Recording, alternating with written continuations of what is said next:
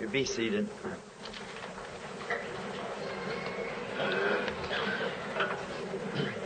It's good to be back again tonight. Thankful we have this opportunity again now to serve the Lord. And after keeping you so long last night, I feel it would be fair to keep you long again tonight. Just back there listening to an associate brother of ours in the Lord had just come from Indiana, stirred by a strange dream. He's never been in Shreveport before in his life. But he dreamed the other night that he come to Shreveport not by his car.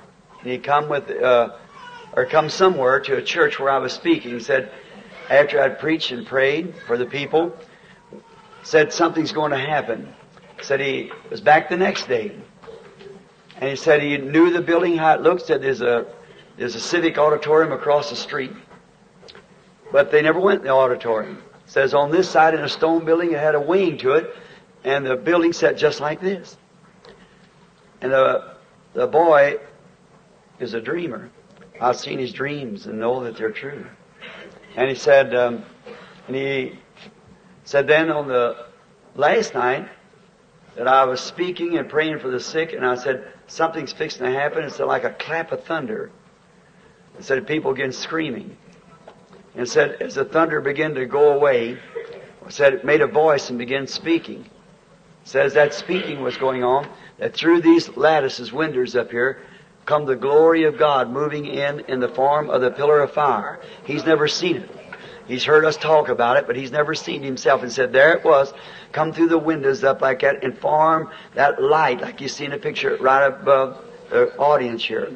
And said it was rumbling off something, and said I stood and said, that is Jehovah God.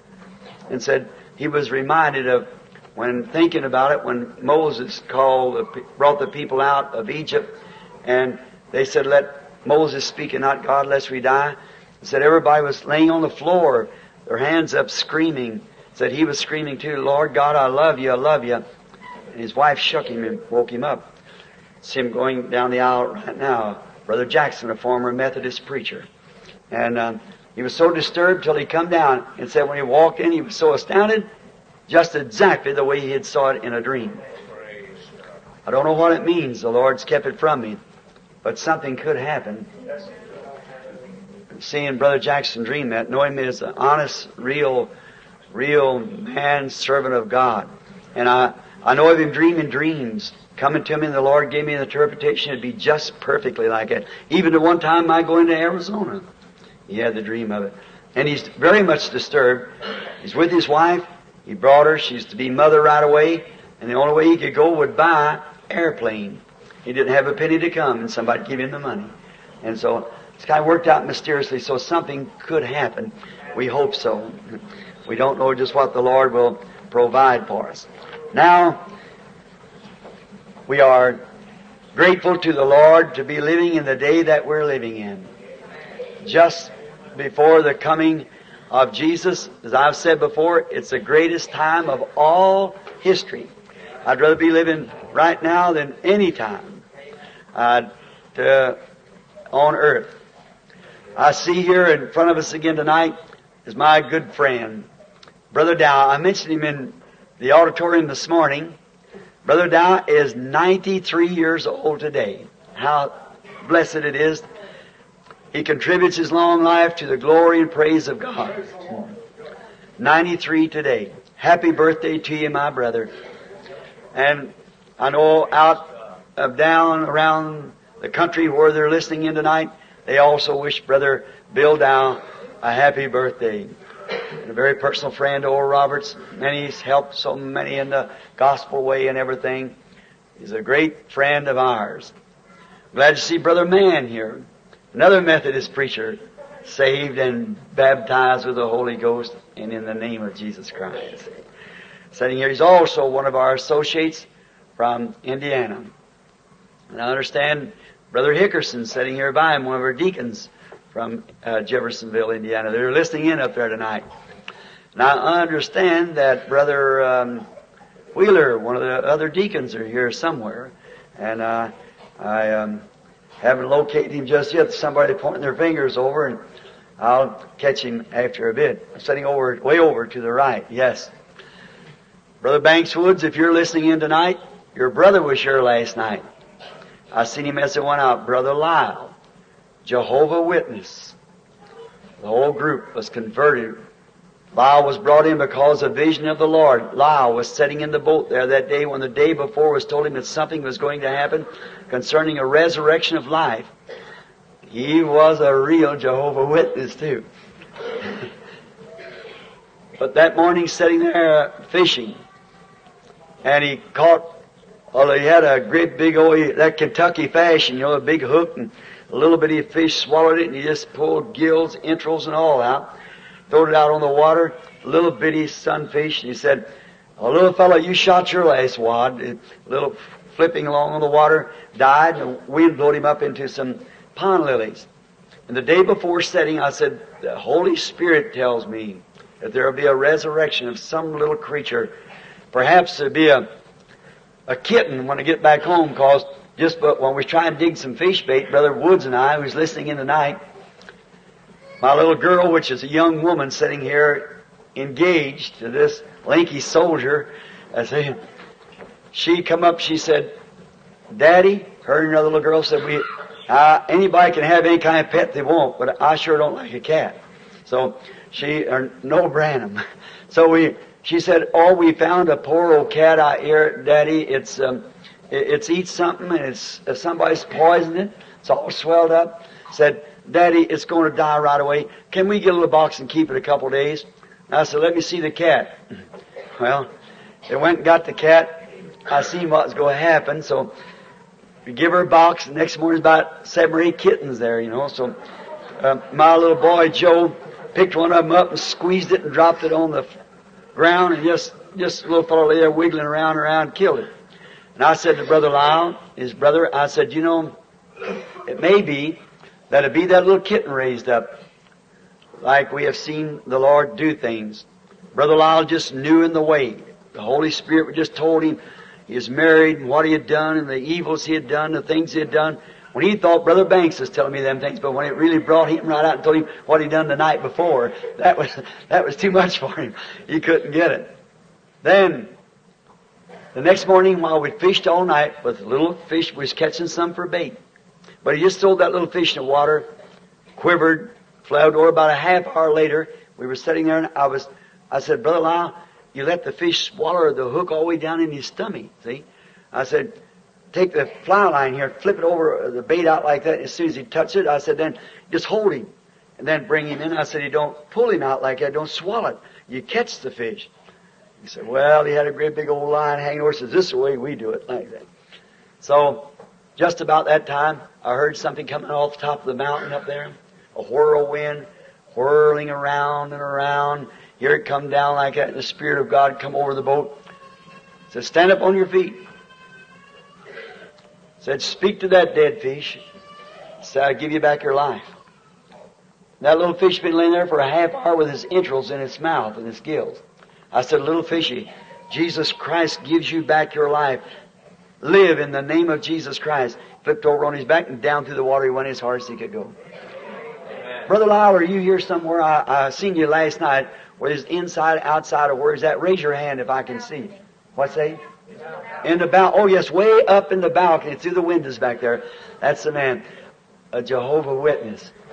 He said, "Brother Branham," he was all excited. He said, it's good to be here, isn't it?" He said, do you think that meant me? That I called that little fish, said you'd shot your last wad. Said that meant something for me. I said, No, just a confirmation.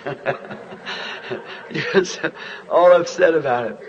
Well, we travel along and you see those things happening, knowing. I just think, what was it to show? I had a many little spastic child on my prayer list, praying for it. But when the vision come, it was for a little old fish, about so long, about 2 inches long, 3. Looked like the hook as big as the fish. But what it was to show you that God looks on the little things too. One day when lepers were laying all over the country, He used His power and put a curse on a tree. It began to wither. when there was people laying everywhere needing that healing power. But you see, He wanted to show He's God over everything. Whether it's small, whether it's big, whatever it is, He's still God over all things, all the creation. So we love Him because that gives us to know if He's interested to speak the Word of life into a little insignificant fish laying there dead on the water for a half hour. He can certainly someday speak life into His children. No matter if your body be no more than a spoonful of dust, He'll speak and we'll answer Him someday. He's God who's interested in everything, all that we do, all that we say, everything He's interested. Now let us bow our heads everywhere.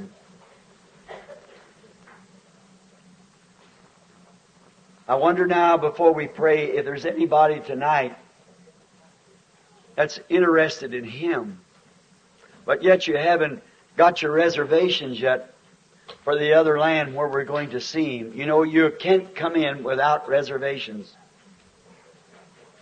And you haven't made them yet, but you would like to be remembered in prayer now that everything will be made right between you and God tonight. Would you just raise up your hand and just say, remember me, Lord. Just let Him see your hand. God grant it. Heavenly Father, as we stand tonight between the living and the dead, these things that's happening in these days, mysterious, sure they're mysterious. But God, You know whether they're true or not. You are the solemn judge of the heavens and earth. And we say this, Lord, just to encourage the people. Some of the things that Thou hast showed us, that they might be encouraged to love You and believe You, serve You, and to know that no matter how little the deed is, good or bad, You see it. I pray, dear God, that You'll bless every one of those hands tonight. And the soul and spirit that motivated that hand to go up. I pray, God, that this will be the night that their reservations will be made for that land beyond the river. Grant it. Heal the sick and the afflicted, Lord, both here, all out across the land where the broadcast through the phones are coming in. Bless those out there that's unsaved, all the way from California to New York, from Canada to Mexico. Grant, Lord, that every person under the sound of our voice tonight will be saved from their sins, healed of their sickness, because of Your divine presence. And this our brother Jackson, who's flown all the way down this 1,000 miles here to be here because something strangely stirred his heart. And they shall dream dreams and see visions. Dear God, Thou hast kept it a secret from me what this means. I don't know. But if You shall visit us, Lord, prepare our hearts now for that visit. We might be under expectations, not knowing what You will do and not knowing if You have promised to visit us by this dream. We do not know. But we are just quoting those things that we do understand, that You promised to visit Your people, and we pray that You'll make Yourself real to us here. In the name of Jesus Christ we ask it. Amen.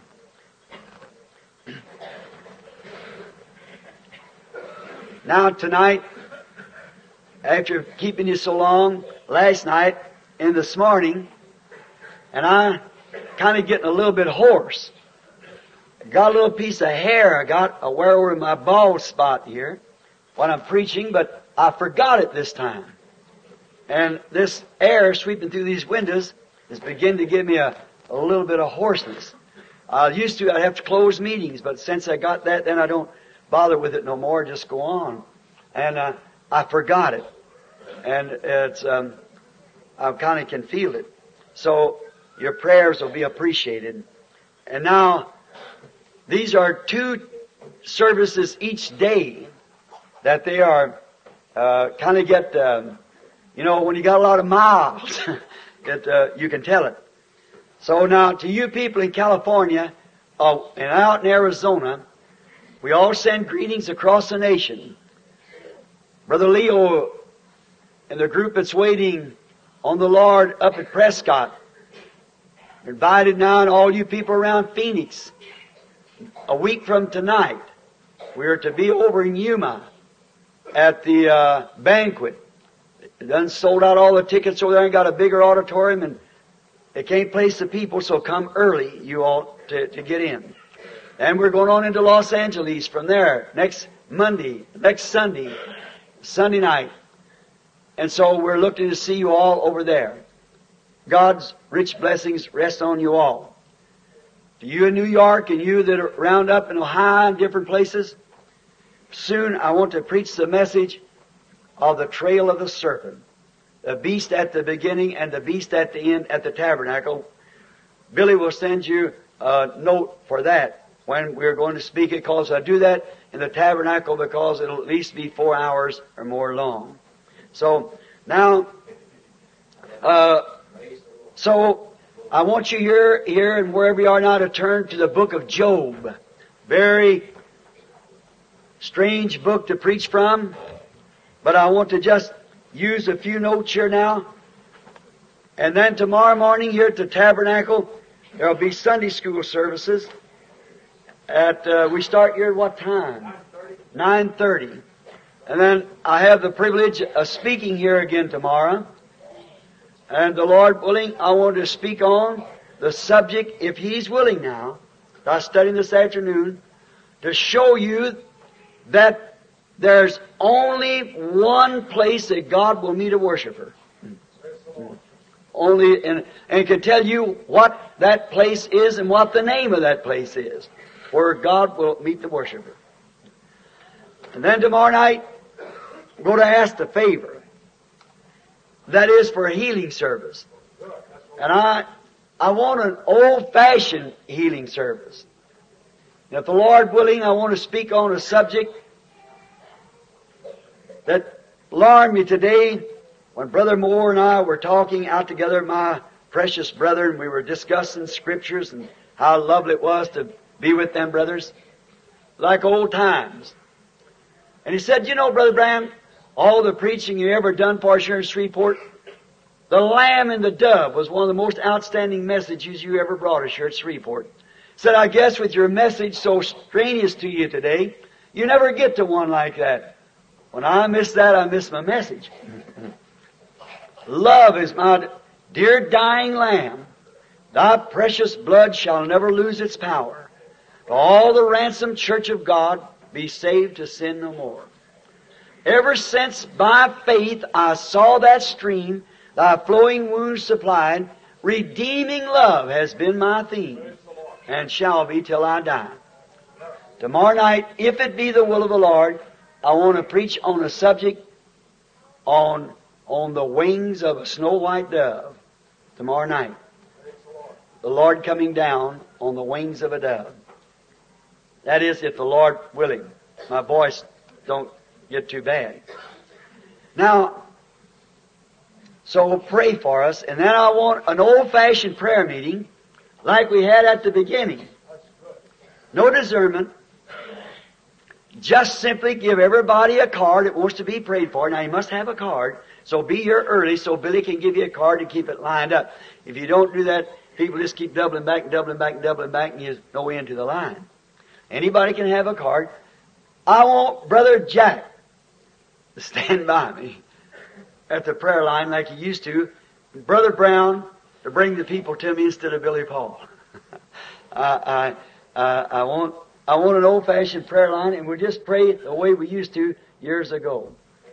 I'm glad tonight to have another associate brother with us. Just looked around and recognized then and seen him a few minutes ago, Brother Gordon Lindsay. He's one of the old-timers who was with us a long time ago. Doing a great job printing. He's printing my book now, the Seven Church Ages. We hope to have it ready again, the Seven Seals. If he happens to read that before he prints it, we're going to have a theological discussion. I can just feel it coming. But he knows I'm no theologian. So, well, we're looking forward to tomorrow night. If you're in, Brother Lindsay, be here tomorrow night. If you are, drop around and be with us on the platform for an old-fashioned prayer meeting. How many would like to see one of them old-timers again? Or we bring the people up, that'd be fine. Bring out your sick and afflicted tomorrow night for that purpose then. Now, if you've got the book of Job, the 42nd verse, or 42nd chapter, and the first 6 verses of the 42nd chapter of Job, very strange. Brother Ted Dudley, if you're listening in tonight over in Phoenix, you remember you and I talking one time about a week or two ago, and we referred to this. I told you someday that would become a text to me, and I want to use it tonight. Then Job answered the Lord and said, listen close to this reading now. I know that thou can do everything, and that no doubt can be withholden from thee. Who is he that hideth counsel without knowledge? Therefore have I uttered that I understood not, things too wonderful for me, which I knew not. Hear, I beseech thee, and I will speak. I will demand of thee, and declare thou unto me. I have heard of thee by the hearing of the ear, but now mine eye seeth thee. Wherefore I arbor myself and repent in dust and ashes. Now I want to take a text from that 5th verse. I have heard of thee by the hearing of the ear, but now my eye seeth thee. May the Lord bless His word. Job, let's take a little of his life. Job was a prophet. He was a man that lived back before the Bible was written. It's been thought that Job was one of the oldest books of the Bible because it was written before Genesis was written. Job, this great warrior and prophet, was a mighty man in his day. No doubt that he had been brought up and had served the Lord all of his life, and had lived such a gallant life to the people. All had respects for him, but he'd come to a place to where he calls it here being tempted of the Lord. But I'd like to use the word being tested by the Lord. And truly, every son that cometh to God must first be tested, tried, child trained. And then, if the testing gets hard and we think it's too hard and won't listen, take heed, then he said we become an illegitimate child and not a child of God, because there's nothing can move a real born-again child of God away from his parent. See? He's part of him. You can no more deny it, you can deny yourself. See? You've had the experience. You've been trained and tested. And now, this man, being a prophet, he had had access to God's grace. But Job didn't have a Bible to read. The Bible wasn't wrote then. But he had access to God by revelation and by vision. That's before the Bible was written. Now we find out, and take some of his life, when God blessed him and made him a great man, why even everybody respected him, even to his wisdom had become so great, his inspiration from God had vindicated him to be God's servant so plainly until the people come from everywhere to hear him. And then Satan began to accuse that man. And that's the way he does every inspired servant of God. Satan is always there to accuse him of everything that he does that's not right. Now we find out his life and trials and his great faith. Even Jesus, when He came on the earth, He referred to the patience of Job. He said, have you not read of the patience of Job? Faith waits with patience for the promised word to be fulfilled. Now we notice here that Job, after he went through his trials, all of his afflictions, he had a lovely family, they were taken from him. He had good health, it was taken from him. Everything that he owned in this life was taken, and he sat on an ash heap with a piece of crock scraping his boils. And even to his own wife spoke against him. She said, why not curse God and die? He said, thou speakest like a foolish woman. He said, the Lord gave and the Lord taken away. Blessed be the name of the Lord.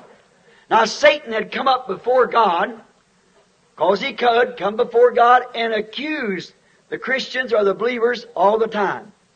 So he accused Job of many things and said that Job, the reason he could serve God, because everything was coming good for him. But said, if you'll just let me have him in my hands, I'll make him curse you to your face. Now, I want you to notice that the confidence that God had in a believer. See? In other words, God said to Job, or said to Satan like this, you can't do it. He's a just man, justified. He is a good man. There's not one like him in the whole earth. Oh, what a man. That God Himself would say to His enemy, my servant is so perfect, there's not another man on earth like him. Oh, if we could only be that kind of a man. God could bestow that confidence upon us. That will not twist from His Word or His being anyway. Stay exactly, and He can put His trust in us. Now, Job was a man that carried out God's commandments to the letter. Exactly. And Satan knew that. But he said, if you just let me have him, I'll make him curse you to your face. So God told him, said, now he's in your hands, but don't you take his life. And Satan even stretched as far as he could on that. He took every friend and everything he had, almost his complete life. But he couldn't take his life. But Job still held right on. There was no turning back. You see, when a man or a person has once really come in contact with God, with that genuine revealed faith that God is, there's nothing, no time, nowhere can ever separate that man from his God. Amen. I believe as Paul said, there's no strife, no hunger, no perils, neither living creatures or death or anything that can separate us from the love of God which is in Christ Jesus. You are securely anchored in Him because you were ordained to that life. But Satan thought he could twist him around a little bit and cuff him up and make him do it. But you see, Job, with his perfect revelation of God and who God was and how God loved him, he waited, no matter what the circumstances was, he waited for his faith to be confirmed. Because it had a grip on God. A revelation that I spoke of last night. Now when the sick people that's in the building, the crippled people, or you that have a need of God, when you can get that type of a revelation that you are justified, when you are actually justified in asking the thing that you're asking for, and believe that He is a rewarder of those that diligently seek after Him, there's nothing can ever separate you from that faith that's anchored to you. Amen. See? But first it has to be revealed to you. Amen. Someone come not long ago, a group of men, some of them listening in tonight, and told me, said, I kept telling them, go to Kentucky. Oil's down there. I knew it was. I seen it in a vision. Well, Brother Demas and them didn't go for a long time. After a while, finally they said after Texas had moved in, And they said, now we're going down. I said, you ought to went a long time ago. But they didn't do it. Demas said, I made a great mistake in that. We're not doing that, Brother Branham. I said, if you'd have went down there, you'd have had it all. Well, they wouldn't listen to it.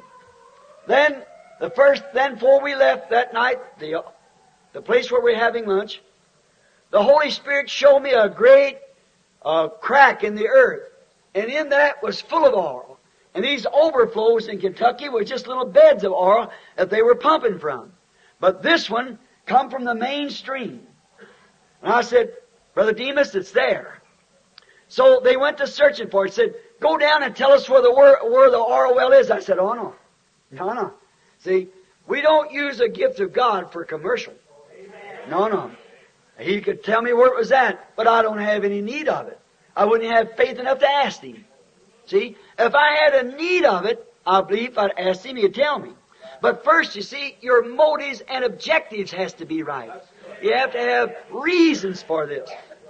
God don't give you those things just because you ask, and you cannot ask in faith unless there's a real objective to that, to be in the will of God. See? If you want to be well, what do you want to be well for? See? If you want to be healed, what's the reason you want to be healed? What are you telling God? What do you want to do with your life when you get healed? See? There's got to be, you've got to have a motive and objective, and they have to be right according to the will of God. And then when the faith is revealed to you, and God by His sovereign grace places that faith in there, then it's over. See? Now to make that word true, when the brethren got down there, they got one fellow went over and bought a bunch of stuff and sold leases and cheated the other one in this way. I said, you see, it won't work. Now just to make the prophecy sure, within 100 yards of where these men were digging their well, some man struck the big gusher. And it's there, 1,100 barrels of oil in a half a day or something like that, still putting it out, right in that main stream. But just to make the prophecy, the word that had been said that it was there, it was there. The rest of them nearly is all dried up everywhere through Kentucky. Little ponds, they pump them a little while. They go, it's only the overflow from this. See? But because of the selfishness got among it, the objectives was wrong. Signing up a bunch of stuff that would be this way when they promised they would do it for the kingdom of God. But it looked like it's for themselves. See? And it won't work. No selfish thing will work. Your motives and objectives has to be exactly perfectly right. Then you have faith as. If our hearts condemn us not, then we have confidence. Amen. See, we've got to have confidence. I want this to the honor and glory of God. Then faith has a channel to move into. If it doesn't, then you've got mental, intellectual faith and not genuine faith from God. That intellectual faith will get you nowhere. Might get you emotional, but it won't get you the healing that you're looking for. So Job, checking himself with the genuine faith that God had given to him, that he was just, that he had done everything that God required him to do. Now, when we're going to be prayed for sickness, I wonder if we have done everything that God requires us to do. Have we followed every iota of the Scripture? Have we given Him our hearts and lives to service? What's the reason you want to be healed? That's the reason you can't get faith enough. See? Because you haven't maybe made this thing to God sincerely from your heart. Like Hezekiah did. Give God the reason. He wanted to set his kingdom in order. And God sent His prophet back and told him, and he'd be healed. See? But you have to have those things made right first. So then, as soon as you get to these places and know that it's been revealed to you by the Word of God, by the revelation, by the Word that God requires you to do, then you have faith, genuine faith.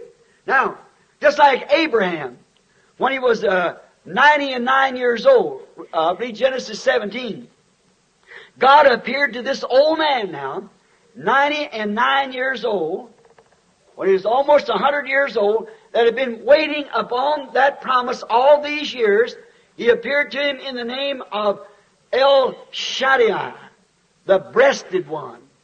And what an encouragement it was, yet the promise wasn't fulfilled then, but Abraham, I am the Almighty God.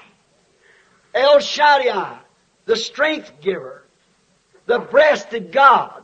Like I've told you before, like the little baby that's fretting and sick and crying, and it lays upon its mother's breast and nurses its strength back from her.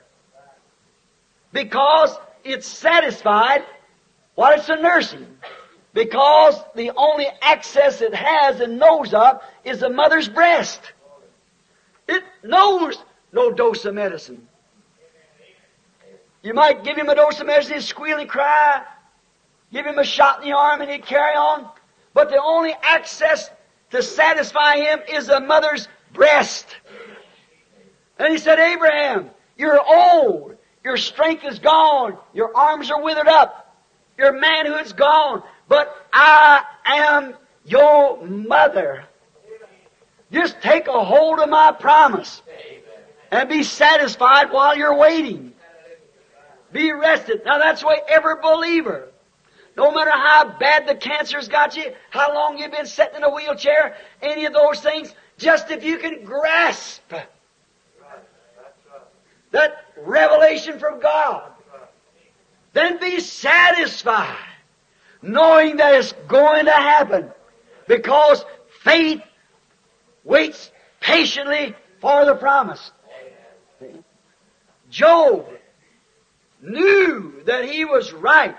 When we find out here in the Scriptures that there was, these fellows come to him, his church members, everything that once seemed dear to him had turned against him and tried to accuse him of being a secret sinner because all these things had happened to him. You hear people yet today say, I told you, look at him. You see what? That ain't altogether the truth. Sometimes it's God testing His people. In this case, it was God testing Job, the best man there was on earth at the time. Now, He was holding him there because He knew Job was a prophet that had a vision from God, that he had exactly done what God told him to do, and God was duty bound to keep His promise to him. All Christians has got to be that.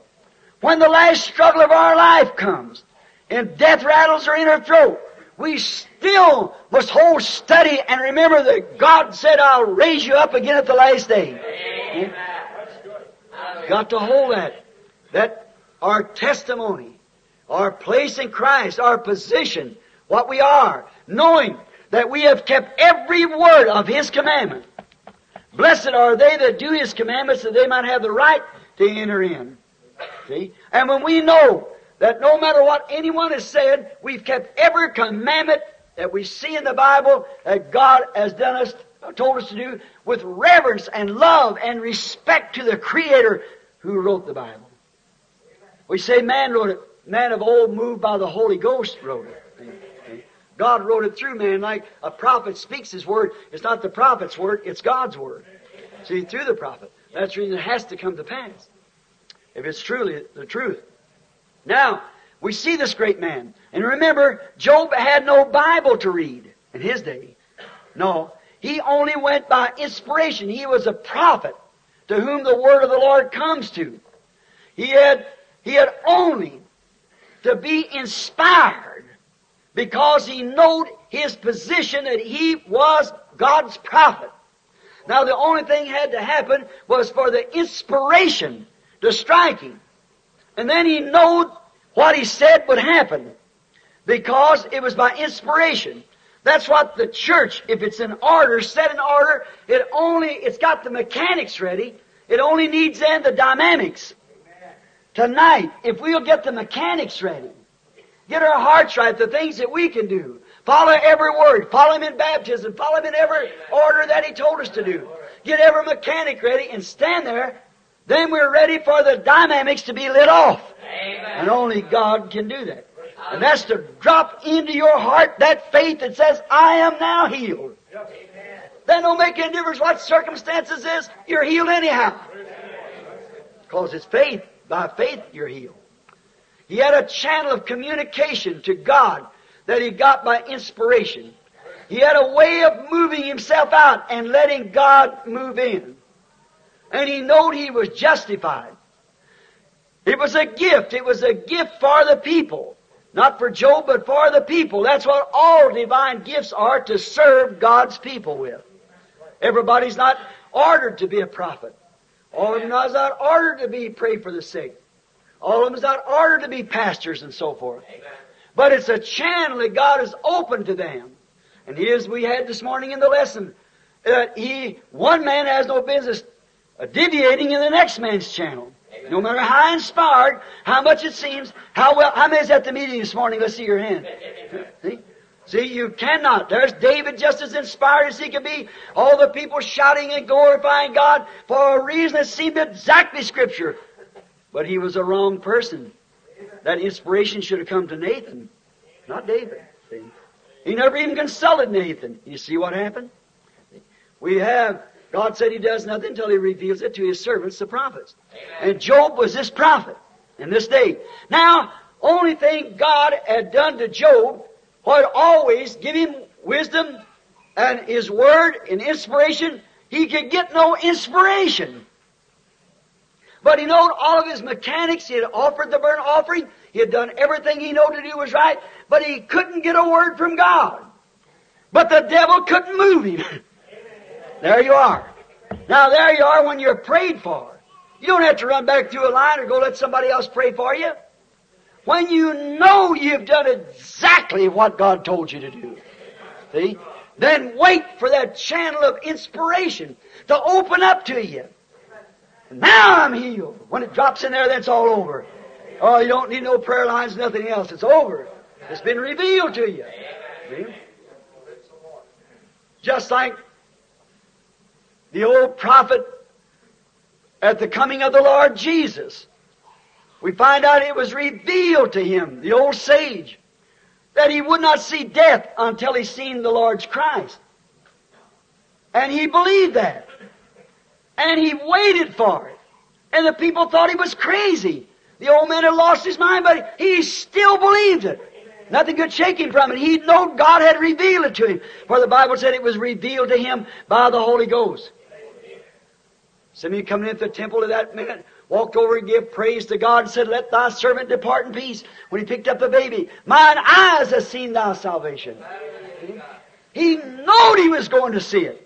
No matter how many babies he visited each day, he knew God had revealed to him that he was going to see the Christ before he died. Simeon believed that. Now when it's revealed to you that you yourself has received God's promise, the inspiration, you being Christians, it struck you.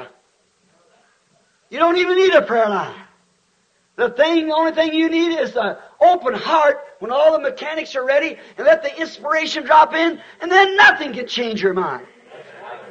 You've got it. Outside of that, it won't do no good. Now notice, Job needed a channel of inspiration. He had it open. He had a channel to communicate with God by his inspiration. He had a way of moving himself out and let the Word of God move in. Notice how they come to consult him from the east and from the west. People looking for him because they know that what Job said was the truth. They know that man told the truth. Because what he prophesied, that's what happened. And so people come from the east and west. He said he'd go to the markets. The young princes from the east would bow before him just to hear one word of consolation from him. Great mighty wisdom, because they know the man was honest. He didn't want to boast up himself. He had no axes to grind, no strings to pull. He's just an honest prophet before God. Amen. And they had confidence in him. Amen. And everybody come from east and west just to speak to him in a moment. He spoke of it in the Bible here. But you see, he liked inspiration to tell him what all this was about. God let it happen, didn't tell him. Then one day, we find out that in that's the time that everybody, as long as you can help them, all right. But when they want to disagree with you, that's when trouble comes in. But he alone knew he was right. His pulsation of faith, of hearing God's words speak to him, he knew it was the truth.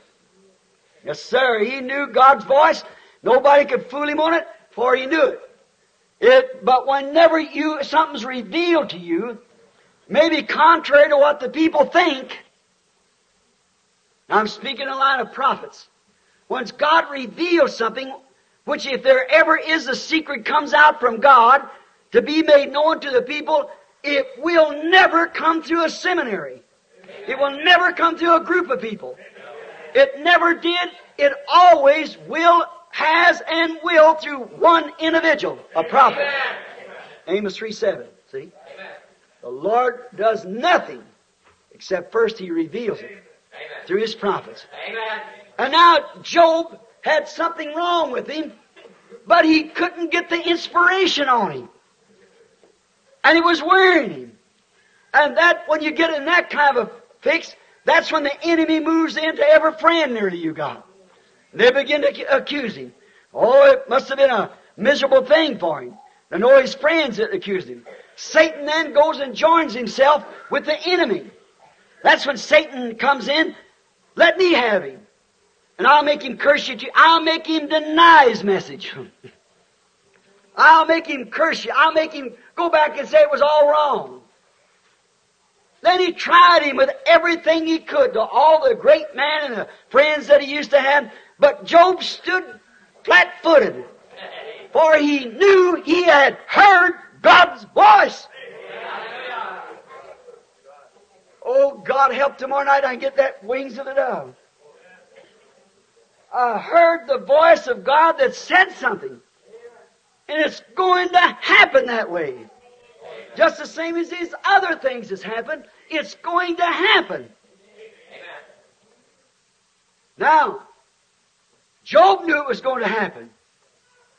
And he knew that God had told him that he was just, but they made him a sinner. So he waited then for the inspiration.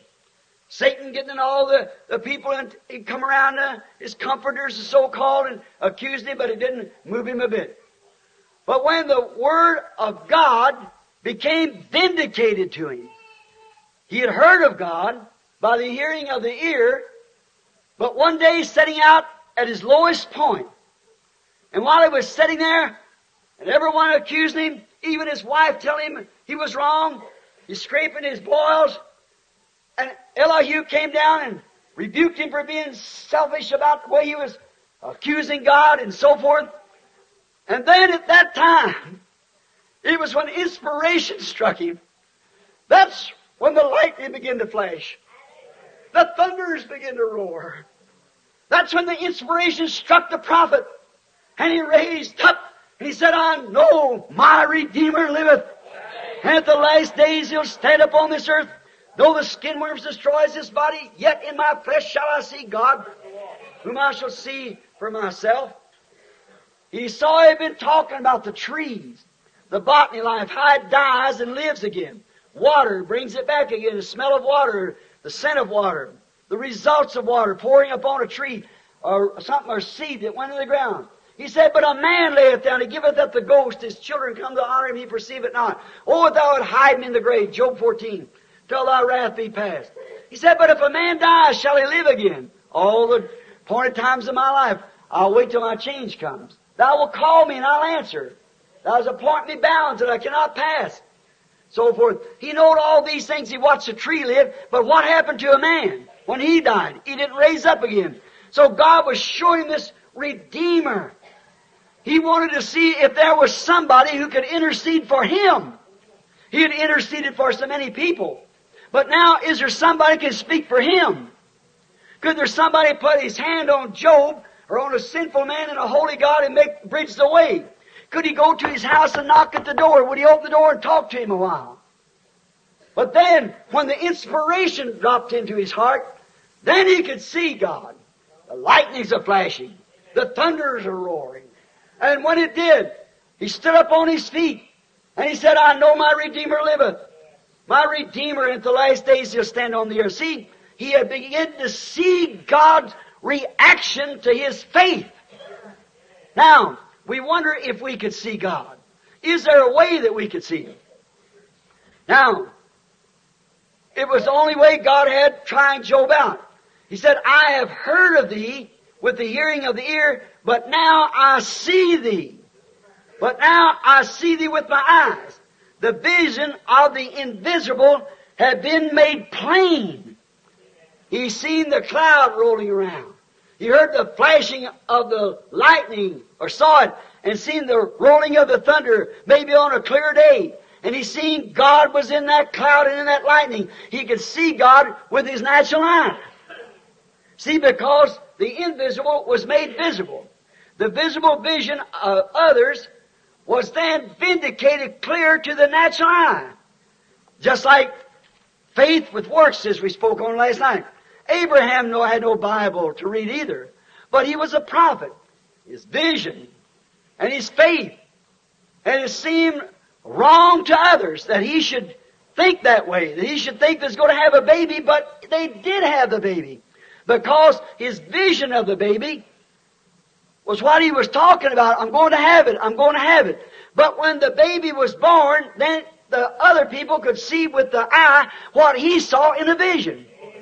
And when you go to acting upon what you believe in your heart, then the people know God and know what's happening to you, but the way you act. That's how you see God, with the eye.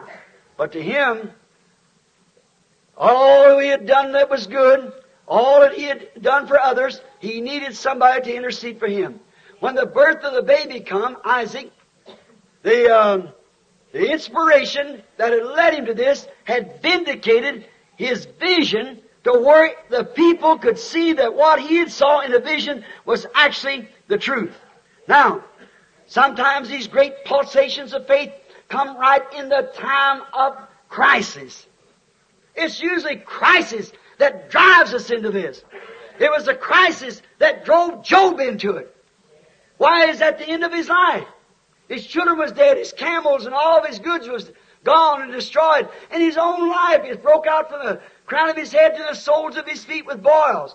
It was a crisis that he pressed himself. There's where the inspiration struck him. Oh, men and women tonight, if you could look around and see how close we are to the coming of the Lord. You put off the baptism of the Holy Ghost. You maybe relied upon some sensation or something that you've done that Satan can impersonate. And can't have the real spirit in you to go all the way in God's promises. How can a man that claims to have the Holy Ghost deny one word of this Bible being not right? You can't do it. No matter how religious you are, how many churches you belong to, how many books your name's on, if that genuine Holy Ghost is in you, which is this Word manifested, you'll see the message of the hour. Because it's the Holy Ghost that does it. But there has to be something light that off. Inspiration strike you. And if you pour water on the ground, and there's no seed in there to strike it, how can it ever bring forth anything? There's nothing there to bring forth. That is, that only the elected of God will see it. The elected of God seen it in Noah's time, Moses' time, Jesus' time, the Apostles' time, Luther's time, Wesley's time, Pentecostal time. Because that was a seed that was on the earth when this inspiration was poured out. Now when the inspiration is poured out together, the bride together. It's only those who are elected will see it. Jesus said, I thank thee, Father, that thou hast hid these things from the eyes of the wise and prudent, and reveal it to babes such as learn. Now, inspiration has to strike it. Now when the inspiration struck him, that did it. He had it then. Now we find out. There comes a time of these crises when the press is right on. And you look around today. Look at the condition we're living in. Aren't we living in a modern Sodom and Gomorrah? Hasn't the world come back? That was a Gentile world that was destroyed then by fire. Didn't Jesus say in St. Luke, the 17th chapter, the 28th, 29th, and 30th verse, that as it was in the days of Sodom, so shall it be in the coming of the Son of Man, when the Son of Man is being revealed. What is a revealed? Is a secret made known. A revelation is to reveal or make known a secret. Now these things that's been hid all through the church ages is now being revealed, made known. Now we can say that, and if God didn't back that up, that's wrong. See, God don't need anybody to interpret His Word. He's His own interpreter. He said, a virgin shall conceive. And she did. He said, let there be light. And there was. And we are not living in Luther's age, Wesley age, or the Pentecostal age. The Pentecostal age is only a restoration of the gifts coming back to the church. But we're living in the evening time. We're living in the time of the calling out of the bride. Just as it was hard for the Catholics to see Luther, and the Luthers to see the Wesley, and the Wesleys to see the Pentecostal age, so is it hard for the Pentecostals to see this age. It's always been that way because it's poured out upon an elected seed. And that only. It's what the Bible teaches. They can't see it. Jesus even prayed for them. Said, there's blind and didn't know it. Revelation tells us in this Laodicean church age, when he was put out of the church, that they're naked, poor, miserable, blind, and don't know it. Back again, they can't see it. Can't understand it. They're so creeped up in traditions. But remember, the promised Word of God, by the mouth of Jesus Christ, the very God that spoke creation into existence, He was the one before the foundation of the world that spoke the words and let there be, and there was. For He said He was in the world, and the world was made by Him, and the world knew Him not. But as many as did know Him, to them He gave the power to become the sons of God.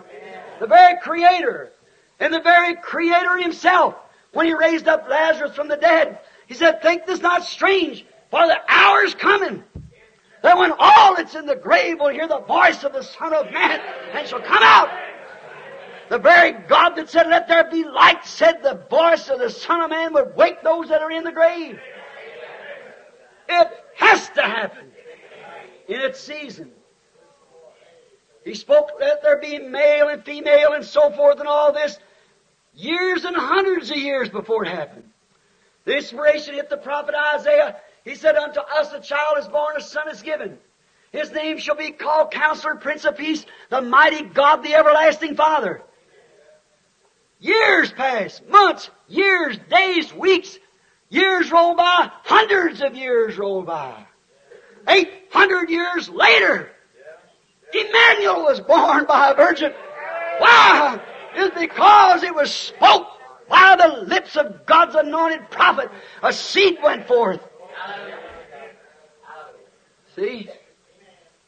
That great hour said, will you ask me of a vision or a sign? He said, I'll give him a sign. An everlasting sign, a virgin shall conceive. An everlasting sign. Now we find that those hours of real stress, that's usually when the Spirit of God moves in. You let the Hebrew children walk right into the fiery furnace before He ever moved a hand. But when He moved, He moves. Now, we notice here that in Luke, the 17th chapter and the 30th verse, that He said, in the last days, that the Son of Man would reveal Himself as He did just before Sodom and Gomorrah. And the same conditions would exist. He told about Moses, and I beg your pardon, not about Moses, but about Noah. How that the people was eating, drinking, and so forth, married and given in marriage. Then He come around, He said, now as it was in the days of Lot, so shall it be at the time when the Son of Man is being revealed. Now watch, the Son of Man was revealed to Abraham's group as a man, a prophet, in the form of human flesh. An ordinary man with dust on his clothes. And Abraham called Him Elohim. Now Jesus promises here that in the last days the Son of Man will be revealed again to that same type of group, the royal seed of Abraham, just before the fire falls. Remember, the church never received any more witness. Abraham and then the promised son that they were looking for was brought right away after that. And the church is looking for the promised son. He will come right after the days of this ministry. be revealed from the heavens.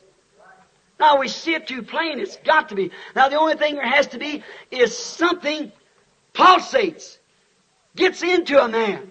God vindicate and tells him and shows him that that is the thing that happened, and you're going to like Moses did. He didn't want to deliver those children, but God spoke to him in a burning bush. He didn't want to go, but he had to go.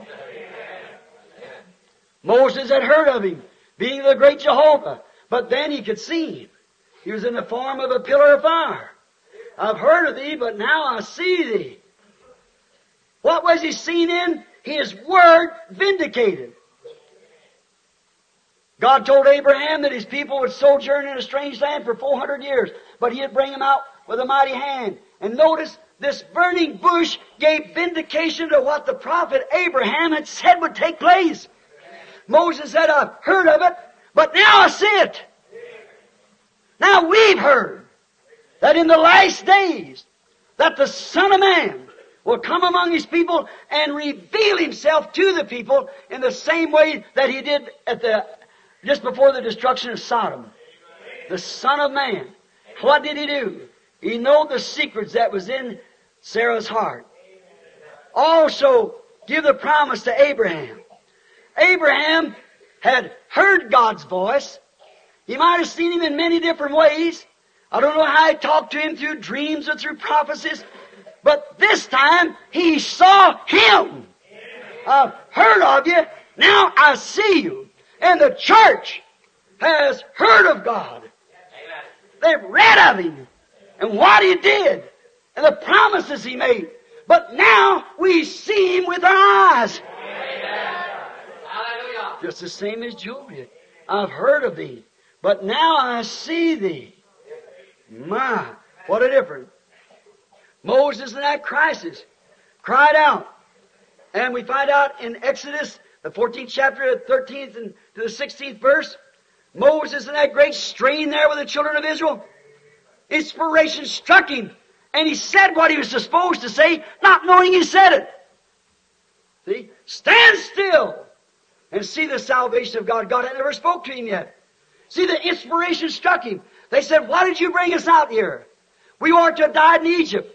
Was it because there's no graves down there? Bring us out here and let us die. We could have lived in peace as slaves until we died. But you brought us out here. Moses, a prophet, knowing he had access to God, was inspired. And he said, stand still, and you'll see the salvation of God.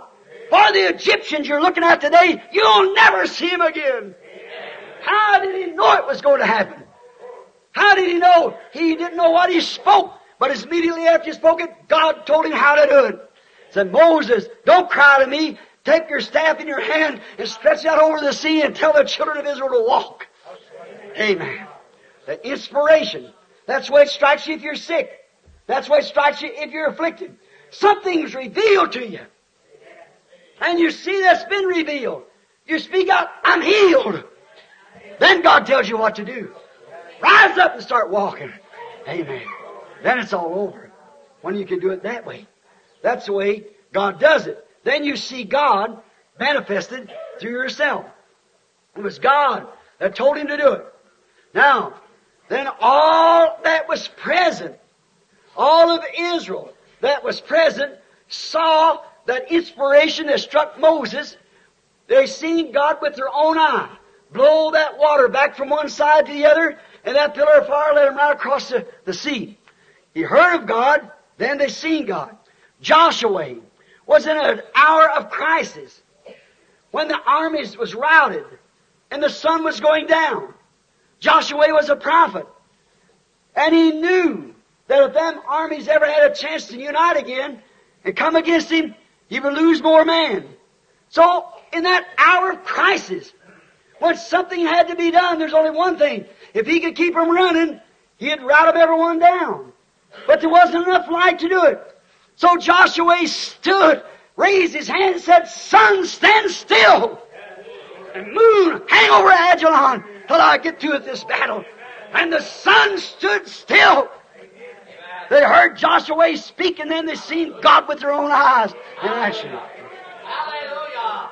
Sure. See, of course, it was a paradox to see something that seems to be impossible, yet it's true. But the sun stood still, says the Bible. I don't know what you people think. It thinks the world's run now, but anyhow, the sun stood still. Perhaps Joshua never have tried to figure out how he was going to do it, how God was going to do it. The only thing that he said was, sun, stand still. He said it perhaps not knowing what he was saying, because it was God that gave it to him. And he worked. Same thing in Mark 11:23. If you say to this mountain, be moved, and don't doubt in your heart, but believe that what you said will come to pass, you can have what you said. Amen. But you can't stand there fumbling in your mind and say it. You've got to be inspired to say it. Amen. Amen. Excuse the expression. But that day, sitting there in that woods, and God's my judge, and I could fall dead on this pulpit. And that scripture stumped me all my life. Sitting there that morning in the woods. And I was thinking on that, and that voice spoke to me. He said that scripture is like all scriptures, is true. And I thought, well, how could it be? And he said, he said, speak and it will be that way, don't doubt it. And I was talking to somebody sitting out in the woods, no squirrels, been there for 3 days. There's no squirrels there. And I was sitting in a sycamore thicket. Squirrels don't even come. Anyone hunts squirrels, no, they're not in sycamore. And I've been sitting there, the wind blowing real hard about 10 o'clock in the morning. And I was thinking again, and it said, you're hunting. And you need squirrels just the same as Abraham needed a ram. Well, I thought that's always told me the truth. But this sounds funny. I got up from where I was sitting, looked all around. Where is that person that was talking to me? Nothing. Wind just blowing real hard. And I thought, could I fell asleep and dream that? No, I wasn't asleep. I was sitting up against a tree there, watching. Supposed to pick up Brother Woods and Brother Softman back there. Just a little bit, around 10 o'clock in the morning. Farmers all out there working, gathering their corn. I heard it again say, you are hunting and you need game. How many do you need? And I thought, now I don't want to overdo this. I'm just going to ask for 3. 3 squirrels. I want young 3 red squirrels. I want them. He said, then speak about it. And I said, I am going to get 3 young red squirrels. He said, which way will they come? Well, I thought I went this far. There's something talking to me here, just the same as you hear me talking. God in heaven, this Bible over my heart, knows that that's true. And I said, well, I picked out a ridiculous place, an old dry limb hanging out there about 50 yards where my rifle was shot in. I said, the first one will be right there. And there he was. I rubbed my eyes and looked back. I turned my head and I thought, I don't want to shoot a vision. So I looked around again and there sat the squirrel. I throwed a shell up in my gun, aimed up, and I could see his black-eyed young red squirrel. I thought, maybe I'm sleeping. I'll wake up in a few minutes. See, I'm dreaming about this. Well, I leveled down, shot the squirrel, and it dropped off the limb. I thought, well, I don't know. I thought, should I go over and look for it? And I walked over there, and there it laid. I picked it up, and blood ran out of it. A vision don't bleed, you know. So I picked it up, and it was a squirrel. I got real numb all over. And I looked around, and I said, God, that was you. I said, thank you for this. Now I'll go out. He said, but you said. Do you doubt what you said? You said you'd get 3. Now where will the next one come from? I thought, well, if I'm dreaming, I'm going to continue on. So I said, I picked out an old post over there of a tree that's all wrapped up with this here poison ivy. You ever get a squirrel in that? So I said, the next one will come right out of that poison ivy, and there sat that young red squirrel looking right at me. I set my gun down, rubbed my eyes, and turned around again. I thought, there he sat, turned his head sideways. I shot the squirrel. And then I started to go home. But said, you said 3. Do you doubt what you said? I said, no, Lord, I don't doubt what I said. For you're confirming this is one scripture that stumped me. Not if I say, but if you say. Not if Jesus said it, but if you say it yourself. Now I thought, somehow I broke into that channel, and I know he's here because I'm almost beside myself. I thought I'll make this one ridiculous. Sure enough, I said there'd be a red squirrel come down off that hill, come right down this way and right by me, and go out and sit on that limb and look down there at that farmer. Here he come down the hill. Went right out and sat and looked at the farmer. And I shot him. Satan said to me, you know what? The woods are just full of them now. And I sat there till 12 o'clock and not another thing happened. It goes to show that when God, He's the very creator of heavens and earth, listening in Jeffersonville. Now, there's a family named Wright. Brother Woods and I went out to see them. They make the communion wine for the church. Little Edith was sitting there in the room, a little crippled girl. She'd been sick all of her life. And so we'd always look to God to heal her. Her sister, a widow, her husband had been killed. Her name was Hattie. Very humble little woman. And while Brother Banks and I went out to get her a rabbit, they'd cooked a big cherry cobbler and made me sit down and eat. We was all sitting around a table. We were talking about this. It just happened a few days before. And while I was sitting around the table talking about this, all at once I said, what could have happened? I said, Brother Wright, you're an old man. Hunted squirrels all your life. Brother Shelby, you're an expert squirrel hunter. Brother Woods, so are you. I've hunted them since a kid. Did you ever see a squirrel in a sycamore and locust thicket? No, sir. I said, it just wasn't there. I said, the only thing I know is just the same God. When Abraham needed a ram, He was Jehovah Jireh. He could provide for Himself. And I said, I believe it's the same thing. And little old Hattie sitting back there said, Brother Branham, that's nothing but the truth. She said the right thing. When she said that, the Holy Spirit dropped over into that channel again. Every one of them felt it. I raised up. I said, Sister Hattie, thus saith the Lord. You said the right word like the Ethiopian woman said. The Holy Spirit speaking to me now and said for me to give you the desire of your heart. I said, now, if I be God's servant, if it is, it'll happen. If I ain't God's servant, then I'm a liar, and it won't happen. I'm a deceiver. I said, now try and see it's the Spirit of God.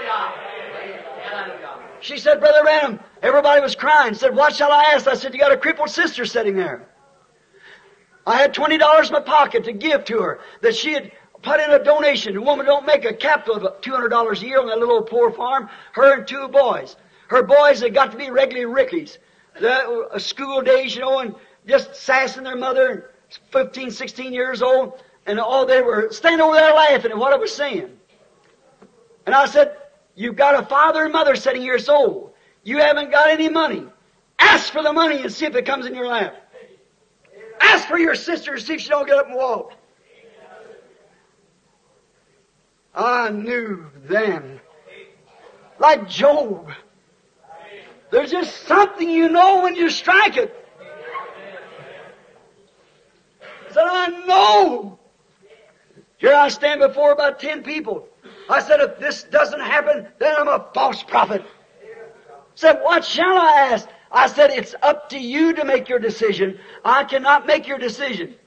She looked around, the little woman, and all at once, she said, Brother Branham, the greatest desire in my heart is the salvation of my two boys. I said, I give you your boys in the name of Jesus Christ. And them sniggered, laughing, fun-making boys fell across her mother's lap and surrendered their life to God and was filled with the Holy Ghost right there. Wow! That is truth. God has the authority to kill me before these people across the nation. Many of you here, and in Jeffersonville, I can hear the tabernacle ring out now. Amen, because we're sitting right there listening at it. Because it's the truth. What is it? It's when the God, by His sovereign grace, it happens. Outside of that, it won't happen. In that crucial moment, think of the man and the people that I'm acquainted with. God bypassing all the celebrities and everything to give a poor little old humble woman who can't hardly sign her own name. And He knowed that what she'd asked for. And that's the greatest thing. For her sister is now dead. and her mother and father has to die. The money would have perished, but the souls of her boy is eternal. And that was the hour for them to catch it. And just as soon as I said, I give you your boys in the name of Jesus Christ, there they fell across their mother's lap. How many of you knows that to be truth? Amen. Hallelujah. Yes, sir, it's the truth. Why? Inspiration. Now, I have heard of thee that thou could create squirrels. I've heard of thee that thou could create a ram. But now I see thee with mine own eye. The manifestation, the vision made visible. When God promised anything, that's what He'll do. Notice, when you have a need, perhaps like Joshua, he had a need. He never thought of the circumstances. He spoke it. And it was God. You believe the sun stood still? So do I. How did it do it? Don't try to figure it out. But it did it. Joshua did it and raised his hands. That crucial moment he had access to God. And that's what happened. It was timely. The Spirit of the living God had seen the need of it and pushed upon Joshua to say it. The same God seen the need of Abraham. The same God seen the need of confirming this Scripture to me that Scripture is true too. The same God seen the need of those two predestinated boys. And it was that moment He proved it and confirmed His Word. St. Mark 14, we see a woman believed on Him. She had need and seen He had need for His feet to be washed. She had only to be inspired to go into action. Now listen close as before we close. She only had to be inspired to go into action because she had already heard about Him.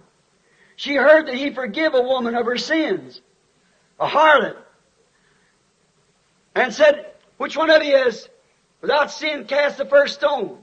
She'd heard about Him, but now she's seen Him. She was inspired to serve Him. That's the only thing you have to be. Let the Holy Spirit tell you that you're a sinner. Let the Holy Spirit tell you you're wrong. Let the Holy Spirit prove to you by the Scriptures that you're scripturally wrong. And what? Because it'll only stir through one straight channel of every Scripture of God. It won't bypass for nothing. If you do, it'll never do you any good because the Holy Spirit can inspire to you. But if the soul isn't right with God, as we've been through this week, it's no good anyhow. Remember, false anointed ones will rise in the last days. Not false Jesus, it's false Christ. Anointed ones. And will deceive the very elected if it were possible. Notice, she had a service to do for Him. She had heard of Him. Now she's seen Him with her eyes. She had a service to do, and she had nothing to do it with. So she rushed forward anyhow to do the service. God furnished the water and towels to wash His feet. She had heard of a living God all of her life, but now she's seen Him with her eyes. She knew it was Him, and inspiration struck her and said, this is the messenger. He needed a service. She had nothing to serve Him by. His feet was dirty. But she rushed forward anyhow to do Him a service because she was inspired to do it. Oh, backslidden church member, denominational man or woman, can't you see the need Jesus has tonight? The inspiration can only strike you. This is the hour to do it. But she's seen Him with her eyes. The others there were even mocking Him. They didn't believe His message. Frankly, the host, the pastor host, old Simon, had got him down there to make fun out of him. They didn't believe he was a prophet. So then when it seemed like the devil had worked it just right in for him to say this, he said in himself, if this man was a prophet, he would know what kind of a woman that was at his feet. If he was a prophet. See, it wasn't even revealed to him who he was. There couldn't be any inspiration strike him because there's nothing there to strike to. But it was struck to her. Her eyes had seen beyond his criticism. She believed he was. See, the Word of the prophets, she knew that that was all the words of the prophets was vindicated in him. She'd heard he was on earth, but now she sees him. Watch what she done. She's seen the Word made flesh, the Messiah, the Emmanuel. When she gave vent to her pulsation of faith, of revelation of who He was in the time she was living, that He was God's Lamb for such sinners as she was, she went forth to serve His needs without knowing how she would do it. That's the way a genuine healing comes. When it's revealed to you that He was wounded for your transgressions, bruised for your iniquity, and with His stripes you were healed. When it's inspired to you to see His presence here, St. Mark 11, or St. Luke 17:30, that He's going to reveal Himself in the last days among His people in human flesh like He did before Sodom. When you see that and something strikes you, the doctor might say the cancer's still there. The patient might say, I don't know how I'm going to walk, but I'm going to walk anyhow. We don't know how it's going to do. She went forward to serve Him because inspiration struck her that was the hour, that was the messenger, that was the Messiah who was to heal. And she believed it. And He needed a service done to Him, and she went forward without anything showing that she could do it. She just went upon her inspiration. Watch. God broke up the fountains of the tear glands in her eyes. The same eyes that had heard, ears that had heard Him, the eyes that seen it broke up with joy. Then that her God-given long hair, with them tears flowing down, God furnished her towels with her hair and with her tears. She served His needs, the need of the living God. She had heard about, but now she's seen Him. She could do Him a service. Oh, sinner, why don't you do likewise? As you see the needs now, that He needs you, your service. Now you see the one who once you heard about in the Bible. We seen Him last night come in here and what He done. We see Him meeting after meeting. And sometimes we sit just as cold and indifferent, say, yes, I know the Scripture says it. Oh, I've seen it done, see. We have no enthusiasm. It don't seem to strike us right.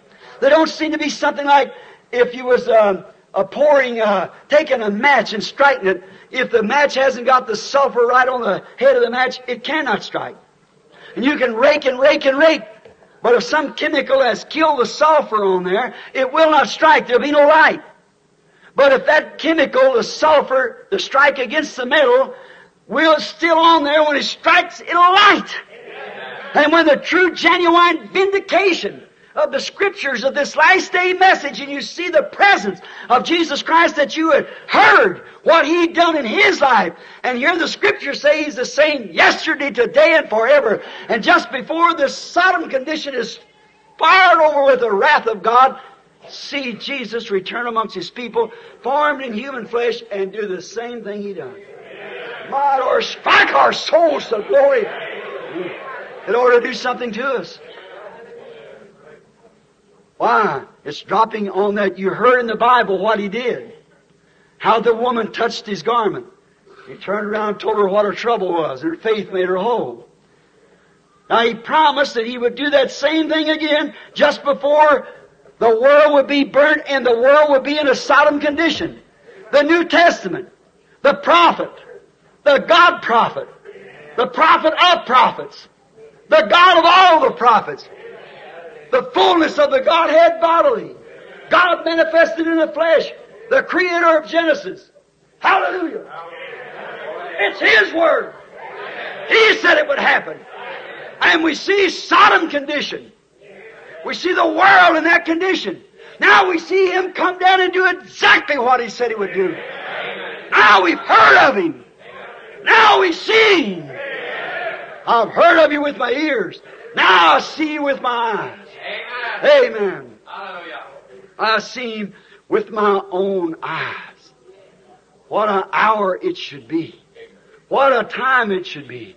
The confirmation of His Word. Always. When the Word is confirmed, that's God speaking in His Word, making Himself visible that you can see. Now, here's a little old prostitute off the street. She falls at the altar before Jesus. And she washed His feet with the tears and wiped Him with her hair. God honored, He said, wherever this gospel is being preached, let this be told for a memorial to her. Why? Look how filthy she was. But something struck. She seen the word of the promise from the Garden of Eden. This woman's seed shall bruise the serpent's head. She seen the Messiah that had been born of a virgin. She heard He was to be born of a virgin. But they heard that man was on earth. She heard there was a young rabbi prophet who healed the sick. She believed that. And here she come down the street walking around, looking around, and she looked over there and seen the great party going on. She slipped up to the fence and looked through. And there He was. There He was! Something said, that's Him! That's all she needed to be inspired. See what happened? She seen the Word of God made flesh. She had heard with her ear, now she saw with her eyes. Now everybody knows that we have a promise of the church condition in the last day. The church in its present condition can never fulfill the commandments of God. The Great Commission can never call a bride out. Which one would do it? The Pentecostals? I should say not. None of the rest of them. That's a shuck that's on the wheat. They come out and look just exactly like the wheat. But there was no wheat to it. It opens up, but the grain comes out of that. They organize, they kill themselves. There's where they die, their stalks. But the wheat has come up through there and now it's beginning to form in the bride form. The corn of wheat that fell into the ground through the dark ages. It had to die. That critic saying, why would a God of mercy, you could open up the Red Sea, stand and let that poor Christians be eat up with lions and burnt and everything, stand up just like he laughed about it. The poor ignoramus. Did he not know except a corn of wheat fall into the ground? It had to die through those dark ages like any other corn of wheat has to go beneath the earth and be buried to bring forth in the first Reformation them two blades of Luther. The stalk. It had come forth in the Wesleyans out yonder to bring forth the pollen, the tassels, the great missionary age. It had to come forth in the Pentecostal for the restoration of the gifts, almost to deceive the very elect. It looks like a wheat grain. Open it up, there's no wheat there at all, it's only shuck. But back in there, then they begin to form the Oneness Organization, the Trinity Organization, the Two-ness Organization, the Church of God Organization, and all organized in just death exactly. And now what happens? But it's a shelter for the wheat. It's been growing through it all the time. Now it's beginning to pull away. The wheat's beginning to be seen. This is not a Pentecostal age. This is the latter-day age. This is a bride age. This is the evening light. This is when Malachi 4 must be fulfilled to follow God's pattern. This is Luke 17:30 to be fulfilled. This is the scriptures of Jeremiah and all the rest of them that Joel has spoke of these days. This is that day. I have heard, Lord, that it was coming, but now I see it with my eyes. No matter how many false impersonators rise, that Jambres and Jambres with all their gimmicks to do everything that Moses did, never shook him or Aaron at all. They know word like Job. They know who their inspiration come from. They know it was thus saith the Lord. And the same Bible spoke of them, said they come in the last days impersonators. Those religious denominations, when something started, who started first? Moses or them? If they had started first, Moses would have been the mimic. Now we got all kinds of discerners and everything else. It's trying to throw your mind from the genuine thing of God, which God has proven to be the truth by His Scripture. We've heard of it with our ears. Amen. Now we see it with our eyes. Amen. Hallelujah. Amen. You believe it? Yes, sir. So do I. All our hearts. Yes, sir. Inspiration. And in that day when the Son of Man is being revealed. Yes. The Son of Man, Jesus Christ, made manifest amongst His people. Amen. A man walked down there before Abraham and his group. Just an ordinary looking man. Dust on his clothes. He had his back turned to the tent. He said, where is your wife Sarah? Not S-A-R-R-A, S-A-R-A-H. A-B-R-A-H-A-M, not A-B-R-A-M. Called his name. Said, where is she? Said, she's in a tent behind you. Said, I'm going to visit you according to the time of life. And she laughed up her sleeve. Said, why did she laugh? Now, he promised. Them people was the one that was looking for a promised son. Now, I don't care how much the people act in these denominations that they're looking for Christ. Their actions prove they're not. Amen. Amen. Right. Your actions speak louder than your words. Amen. All they're thinking about is making denominational members. Amen. But there's some people, one here and there, that's looking for the coming of the Lord. They're watching for those. Only those will He reveal Himself to. Only those will understand. Just the elected understood who He was. Just think there's about maybe 3 million people, Jews on earth. There wasn't 1/3 of them ever knowed He was there till He's done come and gone. But He revealed Himself to those who were waiting. John the Baptist and the apostles that had been called by John and so forth. And blind Anne in the temple. Simeon, the priest, that was revealed to him by the Holy Ghost that he was going to see the Christ. All those great religious leaders, theologians and things, blind as they could be. Only can the rain raise the seed if the seed's already there. And as you was a germ first in your father, and he didn't know you, yet you were in your father. But through a bedding ground of your mother, you were made manifest in His likeness, and then He could talk to you. God, the great God. If you've got eternal life, then the germ of eternal life was in God at the beginning, and you were there. You were in His thinking, your name and all. And He, by foreknowledge, ordained you to see this. And you that was not ordained will never see it. Amen. But remember, in the name of the Lord Jesus, the hour is here. Amen. Won't you believe Him? Yes. Give your lives to Him.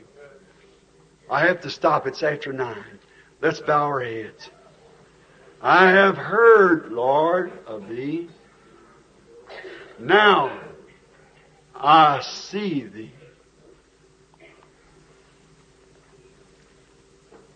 Lord Jesus, bless this people as they wait. Now I'm going to ask you a question. I'm going to let the Holy Spirit, I trust that He will, search out your minds. Try you. Try your soul and see if you really believe. And if you find there's a little bit of doubt there, will you raise your hand and say, Lord Jesus, let me see You. I've heard of You, but I've never really seen You. Let me see You. I'll believe. All right. It's fine. Is there some here that doesn't know Him as your Savior? Raise your hand and say, I'm a sinner, but if you just let me see You, Lord Jesus, manifest this word that they're talking about, I know that's how Job seen You. I know that's how Abraham saw You. I know that's how all the rest of them saw You, because it was your promised word being vindicated. I've heard all kinds of things and gimmicks and everything, but I understand that there's a last day message in the land that was spoke of by an angel on the river in 1933. I heard of the healing services going forth, and I know when that takes place, it can't stay in that same old denominational rut. It wasn't sent for that, never did stay there. It came. What if Moses would come and say, let's build an ark like Noah did? Float out of Egypt, down the river. Oh no. No, he had a message from God. He was the manifestation, that prophet arising on the scene, ought to prove to Israel right there they hadn't had a prophet for 400 years. They hadn't had a prophet. And here a prophet rises on the scene. They ought to know that something's going to happen. Israel again hadn't had a prophet for hundreds of years. And here comes Jesus on the scene. And the woman at the well said, Sir, I perceive that you are a prophet. Now we haven't had one for 400 years because He knew what was in her heart. See?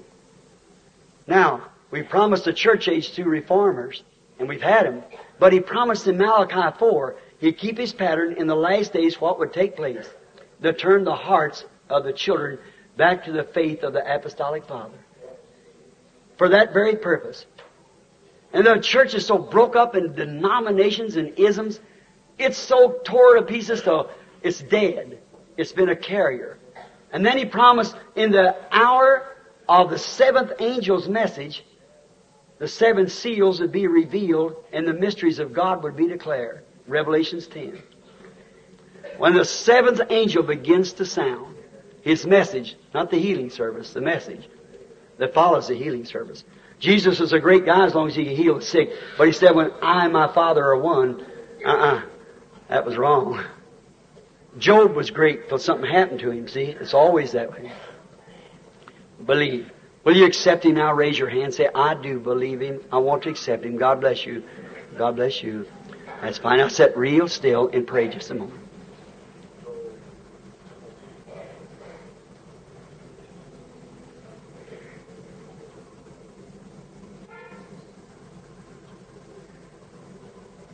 Dear God, in this solemn moment, it's going to be a time like this when there really will be a clap of thunder someday. And the Son of God shall descend from the heavens with the shout, with the voice of the archangel, and the trump of God. The dead in Christ shall rise. And each one of us knows and are aware tonight, Father, that we're going to have to answer for every word we give, and every word we say. Even the thoughts that's in our hearts, we're going to answer for. I pray Thee, God, in Jesus' name, that You'll cleanse every heart that's in here. Cleanse my heart. Cleanse the hearts of this people. And may we be prepared, Lord. And may our spiritual eyes be open tonight to see the glory of Almighty God. We have heard of Him. Oh, Father God, we pray that You'll let us see Him. Grant it, Father. Grant these blessings, I pray, through Jesus Christ's name. Amen. Remember, in your heart where you're sitting, make your little altar. Say, Lord Jesus, come into my heart now. Give me something I can hold to. Let me feel that inspiration that tells me that You're present. Now, what a statement to make to people. What a thing to do. Now, I'm going to ask the Lord God, how many take the tapes? You heard of what time is it, sirs? Did we show those magazines and things a year before it happened? Scientists stumped on it. There was the Lord Jesus crowned and with that white wig on as He's seen in the Bible in Revelations 1 and Daniel, supreme judge of heaven and earth. Right there when science can't even see it themselves. And in the observatory out there in the University of Arizona, down through Mexico, they're searching, have been for the last 2 years, and there it was told you it was going to happen before. How about the Alaskan earthquake? Watch Hollywood fall into the sea. Watch and see if it doesn't. He's never told me anything wrong yet. He'll do it. See?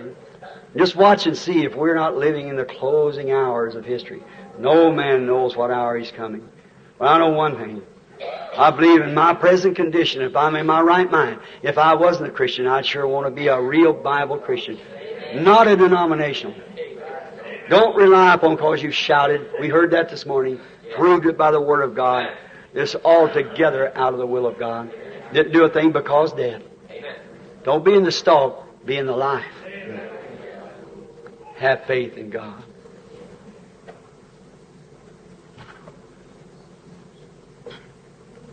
Do you believe that the God that made this promise, that did appear Himself in the book of Genesis and appeared to Abraham and performed that miracle, that same God was made flesh, human flesh, born of a virgin. That was a theophany there, of course.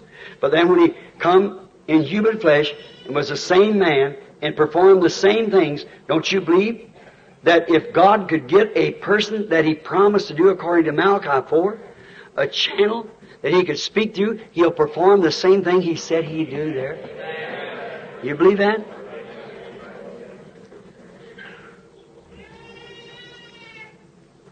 I believe He would too. Do you believe that you could have the faith to touch His garment? His faith to touch the garment? Do you believe present now that something's speaking to your heart that would tell you that you have faith to touch His garment? You believe you could do that? You reach up and touch with your faith then. Not with emotion, just with absolutely pure, unadulterated faith. Just say, Lord, I believe. I believe with all my heart. I want you to touch me because I've heard you done it. Now I want to see it with my own eyes.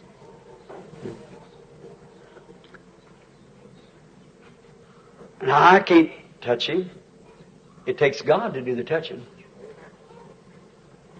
You believe He'll do it?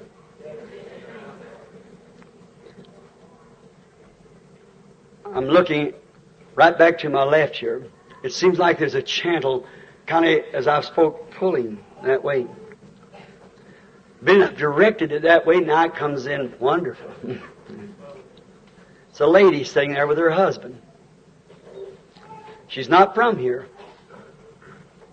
She's from Texas, Dallas. She's suffering. Also her husband's suffering. She's suffering from a complication. She's had an operation. That's right. Her husband suffers something with his back trouble. Mr. and Mr. Carter, Texas, Dallas, Texas. That's so. Raise up your hand. I'm a stranger to you, is that right? No way in the world for me to know that. What is it? I have heard of thee by the ear. Now I see thee. See what I mean? Now ask that couple. I've never seen them in my life. I have heard of thee with the ear. Now I see thee with my eye.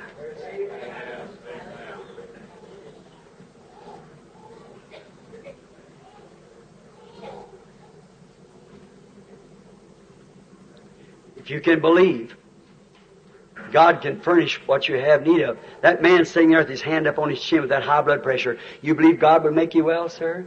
You do? Sitting with your hand like this. You believe God will heal you the high blood pressure? Raise up your hand if you believe it. All right? He does it. I never seen the man in my life. I know nothing about him. But you heard that Jesus said here in the Bible that He would do these things. Now, you see it. You see what I mean? If thou canst believe, all things are possible. Only to them that believe. It takes real, genuine faith to do it. But if you can believe it, God will grant it.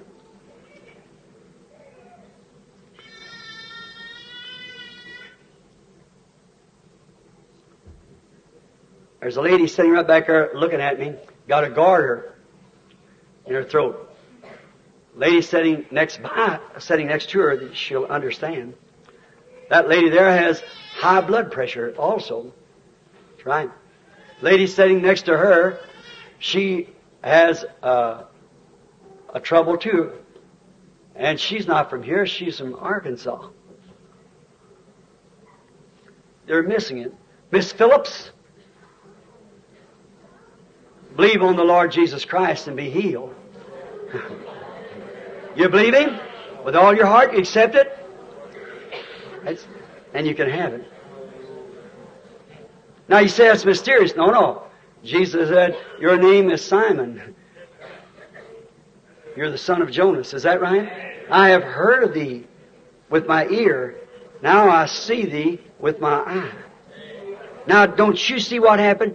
Someone is sitting there looking, believing, trusting, and all at once there it happens. Feeling better, son, tonight than you did last night? Say it, yeah. It's all right now. You're going to be well. Sitting here last night, butting his head and everything else. Now tonight he looks like a gentleman. He's a little bit confused about things, but it's all straightened out now. It'll be all right. And in that day, the Son of Man is being revealed. See, just before Sodom is to be burned. I have heard of thee with my ear. Now I see thee with my eye. I heard Jesus Christ say He promised that. I see that promise living right now. See? I have heard of thee with my ear. Now I see Him with my eye. How many believes that to be Him? Oh God. Now, while we're here, it's getting late. Tomorrow night we're going to have a great healing service. We're expecting Brother Moore and I to stand here and pray for every person who wants to come through the line. But I thought in speaking this tonight, I was just going to make the altar call, but then I thought, no. It said there, I've heard of thee with the ear, and I want to see you with my eye. Now he's here. Do you believe that? Amen. Now, let's lay our hands over on one another. Now remember, the same one that promised he would do this said, these signs shall follow them that believe. Did he say it? Are you a believer? Say amen. Well, then, the same God that made this promise that you've seen performed just now, asked any of those people. I've never seen them. Know nothing about them. I wouldn't know them right now. See? Impossible for me to. But that Scripture's got to be fulfilled. Well, if that's fulfilled, it shows we're in the latter times. We know the Son of Man is ready to come because He's revealing Himself in human flesh. Is that right? Then we know it's true. And you say you're a believer on Him. And you got your hands laid on one another. If your hands are laid on one another, that same Son of God, which is here to make this come true to your eyes, the same Son is here to say they shall recover. The same Son of God. I heard that He said if the believers lay their hands on, they shall recover. I heard it with my ears. Now let me see it with my eyes. He promised to do it. Now, while I pray, you pray. Lord Jesus, in the name of the Lord God of heaven, let your Spirit drop into these people's heart that genuine faith of God that will confirm this promise to them. And may the God of heaven heal every one of them as they obey your commandments by laying hands on each other. Let it be so, Lord. In the name of Jesus Christ, grant that it will be so. For your glory.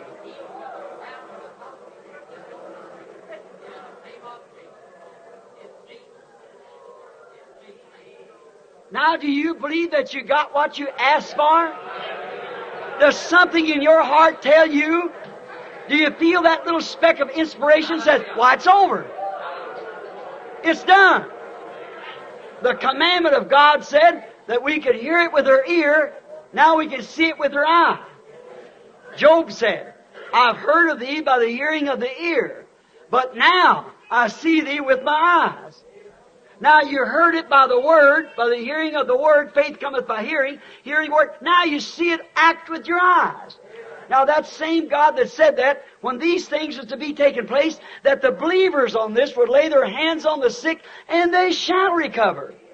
Now, has it dropped into your heart that you're healed? Raise your hands if you do. Amen. That's real apostolic healing. You mean it? You believe it with all your heart?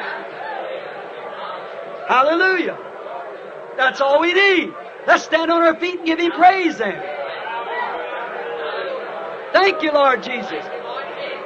Blessed be the name of the Lord. I will praise Him. I will praise Him.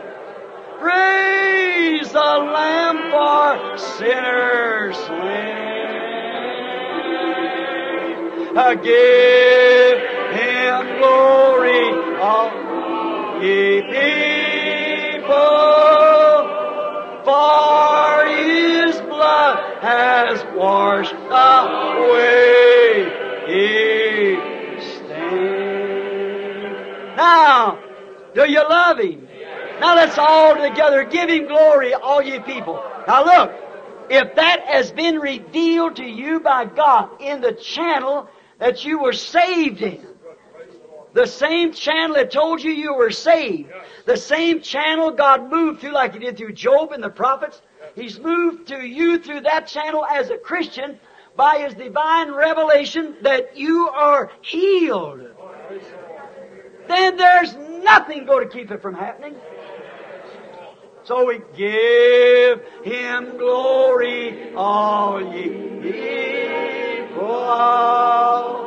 for His blood has washed away every doubt, washed away every doubt. I will praise Him. I will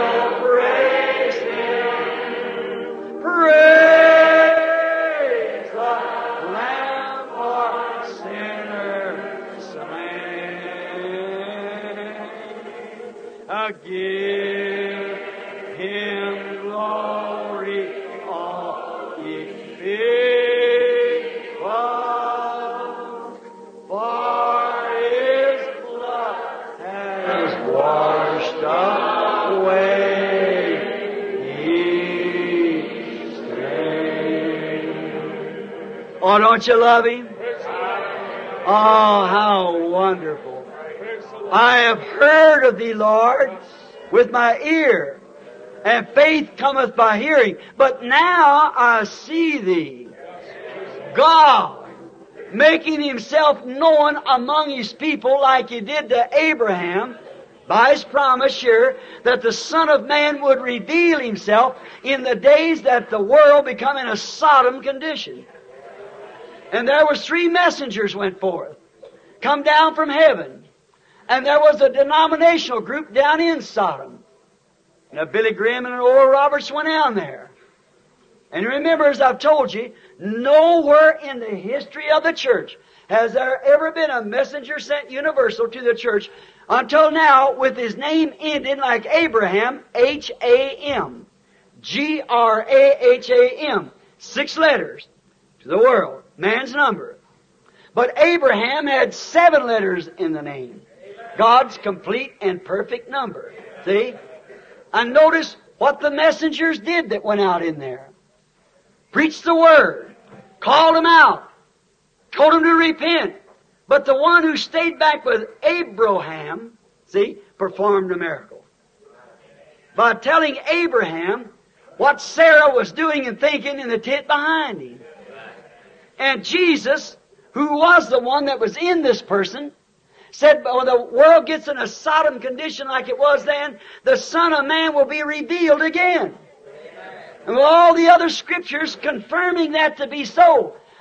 In the beginning was and the Word was with, and the Word was, and the Word was made flesh and dwelt among us. Is that right? Now, we see that same promised Word of Luke, of Malachi, all these other promises from the day, made flesh, dwelling among us, that we heard with our ears, now we see Him with our eyes, interpreting His own Word. We don't need any interpretation of man. Oh, Church of the Living God, hearing on the phones, wake up quick before it's too late. God bless you. I love Him. I love Him because He first loved me. I purchased my salvation on Calvary. Could you think, church, that you're looking with your own eyes the living Word of God made manifest? The promise of the hour in the last days. Looking with your own eyes at the living Word being interpreted in natural form. God among us. I see Him with my own eyes. The one I heard that He would do it. All the old sages looked for this day. Now we see it manifested with our own eyes. How many of the old shouting Methodists, Baptists, and the real genuine Pentecostals in their age long to see this happen? Many of them knowed it would happen. But we stand tonight seeing it happen. Oh, don't you love Him? Now Jesus said, this will all men know you're my disciples when you love one another. So as we love Him, let's shake one another's hands and say, I will praise Him, I will praise Him. All right? I will praise Him. I will praise Him. Oh, praise the Lamb for sinners slain. Give Him glory. How you doing?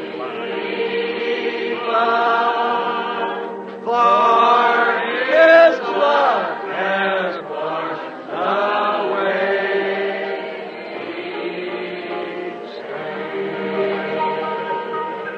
What did the queen of Belteshazzar say before her king that night?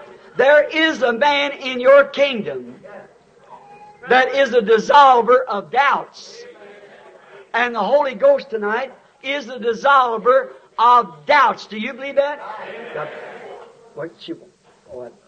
The dissolver of doubts. Now, the blood of Christ takes away each stain, the stain of doubt. There's not a greater sin in the world than unbelief. For he that believeth not is condemned already. Is that right? He that believeth not is condemned. There's only one sin. That's unbelief. Smoking's not a sin. Cursing's not a sin. Committing adultery's not a sin. Lying is not a sin. That isn't sin. That's the results of unbelief. Unbelief, you do it because you don't believe. If you do believe it, you don't do it. Oh, wonderful. And the blood of the Lamb has washed away every doubt. We believe His Word emphatically. We believe that the Word was made flesh, and we believe the Word is made flesh by the vindication of His presence now to confirm His Word. Do you believe it? Amen. God bless you. We hope to see you here in the morning for a great time in the Lord. You bow your heads now. I'll give the service to Brother Lindsay.